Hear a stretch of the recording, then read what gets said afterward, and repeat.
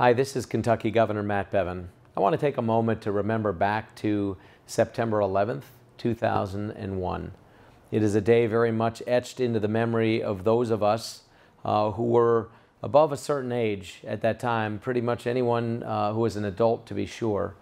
The day that our Trade Center in New York was attacked, our Pentagon, and efforts were made to wreak havoc upon our nation. There was a rallying cry that came up among the American people that we would never forget, and indeed we never have, and nor should we ever forget. Our hearts go out to those families that were immediately and directly affected, who will forever be changed. Children who lost their parents, parents who lost their children. So many people whose lives were upset on that day. We remember, too, the men and women who were the first responders, those who took the time to enter the danger as others were fleeing because that was their job. It's what they had dedicated themselves to doing. So many of them have been affected adversely, both in the immediate moments afterwards and in the years as well that have followed, health-related issues and others.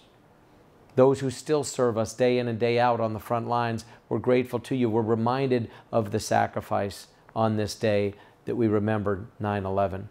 I remember where I was that day. I was a father of some young children, and I was on the West Coast. I was in California, and suddenly I found myself cut off from my young family back in Kentucky. My wife was pregnant and was due any day. Actually was due 3 weeks after that time.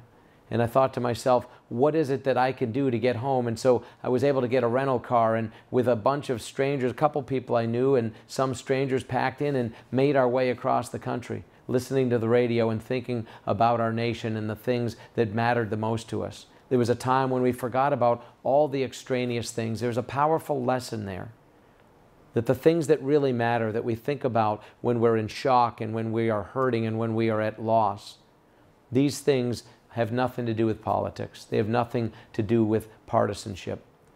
We should be reminded of this during this time when we remember those who fell that day. America is a special place, and we are Kentucky.